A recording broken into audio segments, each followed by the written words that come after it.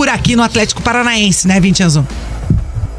É isso, TT. O Deco falou muito bem da estrutura do Atlético. Daqui a pouco a gente vai ouvir o dirigente do Barcelona, que veio visitar o CT do Caju por um motivo muito especial e muito específico, né? O Vitor Roque é jogador do Barcelona, assinou com o clube catalão faz alguns meses, vai ser jogador do Barcelona a partir de janeiro do ano que vem, e o Deco veio visitar o Vitor Roque, o dirigente aí, que é ex-jogador, grande jogador, passou pelo Barcelona, por tantos outros clubes, pelo Porto, campeoníssimo com os clubes, jogador da seleção portuguesa de futebol, passou pelo Fluminense também no final da carreira. O Deco disse que ele justificou, na verdade, a visita ao CT do Caju, queria ver o Vitor Roque. Vamos ouvir o Deco aqui no Bate Pronto.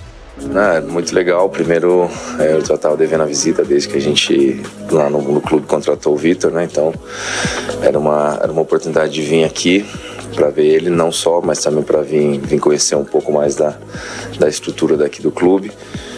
O Athletico é referência no que nos trata de estrutura no Brasil e também no mundo, né? Então eu acho que é sempre legal vir aqui. O Alexandre também viveu, o Alexandre, que é um amigo, então estou aproveitando para fazer um pouquinho de tudo.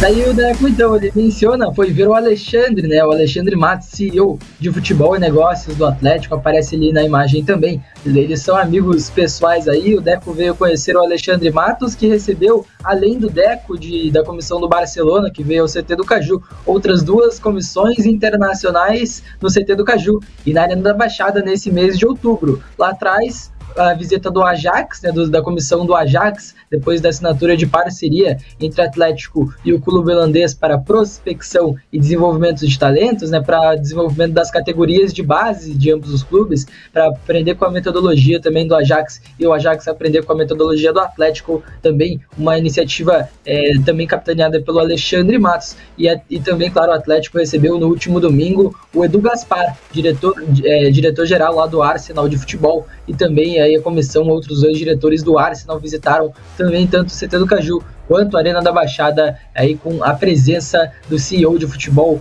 e negócios internacionais do Atlético, Alexandre Matos. Ontem a mesma coisa, Deco visitou o CT do Caju, conversou com o Vitor Roque e também visitou a Arena da Baixada, disse que não tinha ido depois da reforma para a Copa do Mundo de 2014. O Deco, sobre a estrutura do Atlético, continuou e elogiou bastante a estrutura do Furacão. Vamos ouvir o Deco.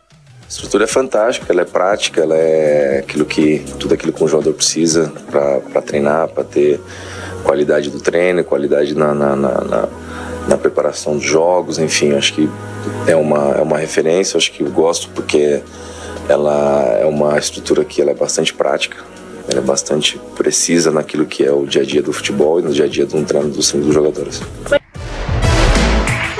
Aí o Deco, então, ele que está envolvido aí na negociação com o Vitor Roque desde antes de ser diretor de futebol do Barcelona, ele fez contatos com o Vitor Roque também durante a negociação para a compra do jogador pelo Barcelona, e agora veio conhecer o jogador que será jogador do Barcelona a partir de janeiro de 2024. Ontem a gente falou um pouquinho mais sobre essa situação do Vitor Roque, está em recuperação de lesão, né? Deve voltar no final desse campeonato brasileiro, pode jogar as últimas rodadas ainda pelo Atlético e fazer a sua despedida, porque a partir de janeiro ele é jogador do Barcelona, e aí o Barcelona decide o que fará com ele. Claro, tem a possibilidade do Barcelona manter o Vitor Roque por mais meio ano, mais um semestre aqui no Atlético até julho de 2024, porque o Barcelona ainda tem que resolver problemas de fair play financeiro lá na La Liga, né? Tem que liberar pelo menos 13 milhões de euros em folha salarial e tem que receber ainda 40 milhões de euros para poder concluir a transferência do Vitor Roque, né? Pela regra do 1 para 1, né? O Barcelona tem que faturar o mesmo que ele gasta, o mesmo tanto, a mesma quantia que ele gasta, então ele tem que liberar 40 milhões de euros para poder gastar 40 milhões de euros, que é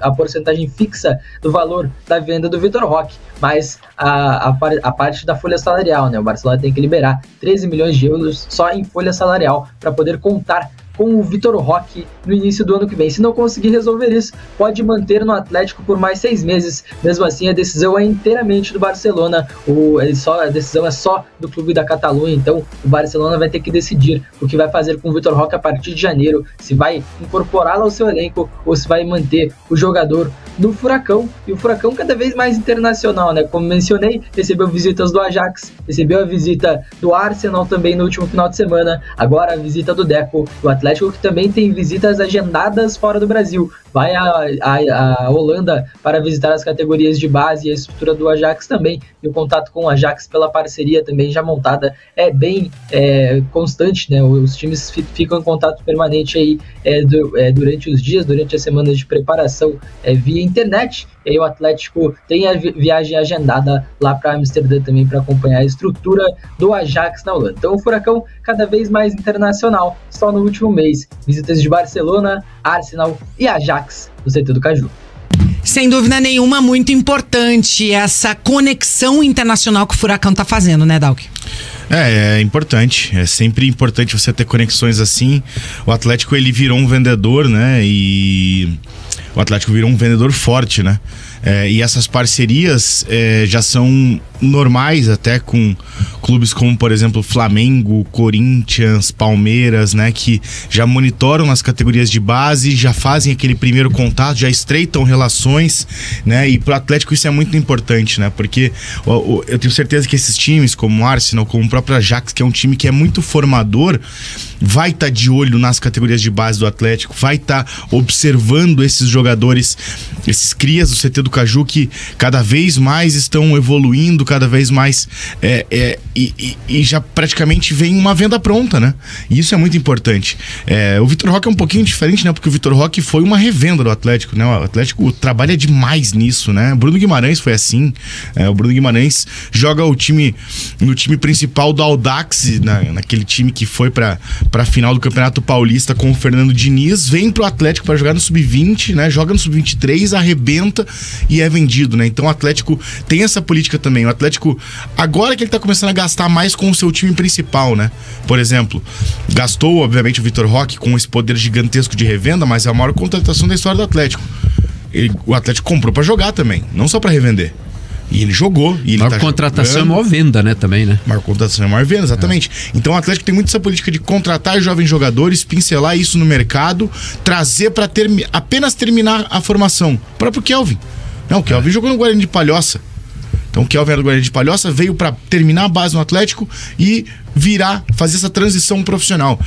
Então o Athletico estreitando essas parcerias, essas relações com times como Barcelona, Arsenal e Ajax, que são três times expoentes, né? Principalmente o Barcelona, que é um dos maiores compradores do mundo, o Arsenal voltando a evoluir, e o Ajax, que é o grande time do futebol holandês.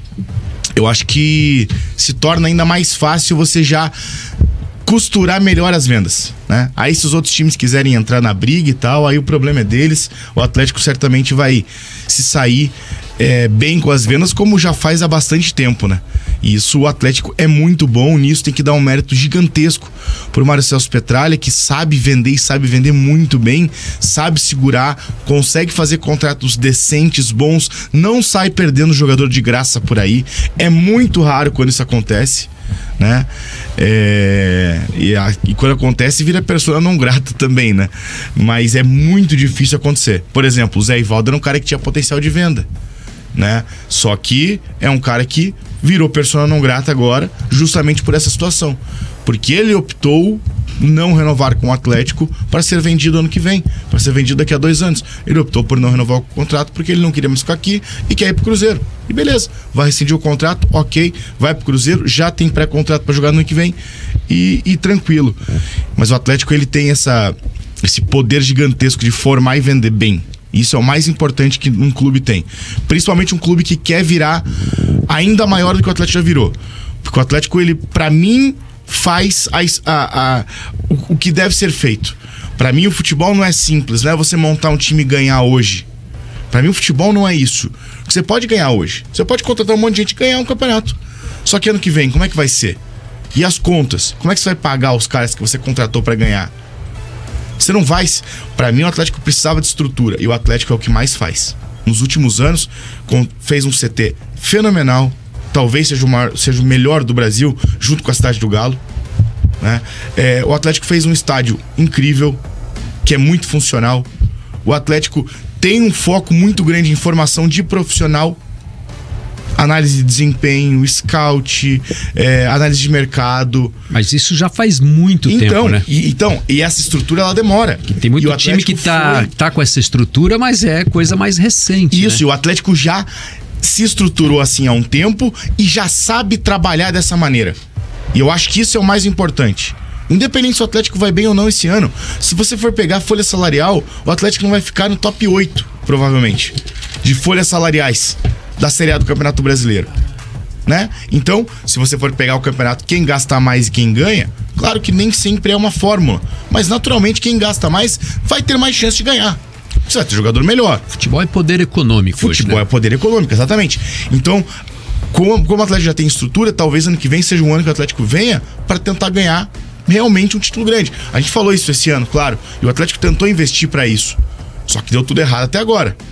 Ainda precisa conquistar essa vaga na Libertadores para que o ano não seja tão perdido, né? Eu até conversei com o Vinicius um dia, perguntei se ele achava um fracasso até agora a temporada do Atlético, ele falou que sim. Eu acho que não. Eu acho que o fracasso vai ser o Atlético terminar fora da zona da Libertadores. E justamente pensando nessa questão de poderio econômico.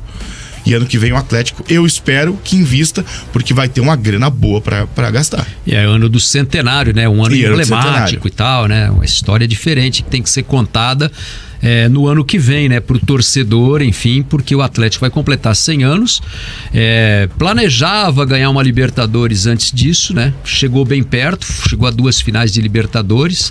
Tava pensando nesse ano em de novo chegar à final e ganhar a Libertadores, mas fracassou aí pelo caminho, né? Eu acho que o ano do Atlético, ele assim, não tá perdido, mas se não conquistar a vaga para Libertadores, eu acho que o torcedor vai considerar um ano perdido, né? O torcedor, principalmente o Atlético, joga pro torcedor, né? Sim, com certeza. Não sei, dentro da avaliação interna do Atlético, qual é hoje, diante de tudo que aconteceu aí ao longo da temporada, né? Mas